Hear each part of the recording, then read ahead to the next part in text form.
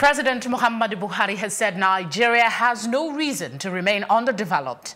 He therefore identified technology as a catalyst for the country's development. The president was represented on Saturday by Vice-President Yemi Osinbajo at the graduation ceremony of Senior Executive Course 41 of the National Institute for Policy and Strategic Studies, Kuru, said the opportunities in technologies were endless.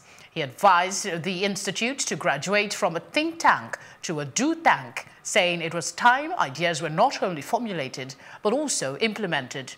In his welcome address, the institute's Director General, Habu Galadima, commended the president as well as the vice president for giving the institute the desired attention.